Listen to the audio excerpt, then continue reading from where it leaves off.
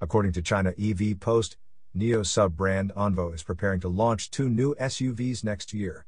The first will be a 6 or 7-seat model expected by the end of the first quarter of 2025, with deliveries starting around May. Pricing for the 6-seat version is expected to be under $42,140.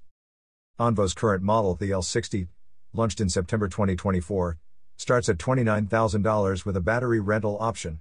With the battery included, the price rises to $42,000, which is $6,000 less than the Tesla Model Y in China. Onvo plans to increase L60 production to 20,000 units per month by March 2025. Onvo is also expanding its sales network, aiming for 250 stores by the first quarter of next year. You are listening to Yuan News.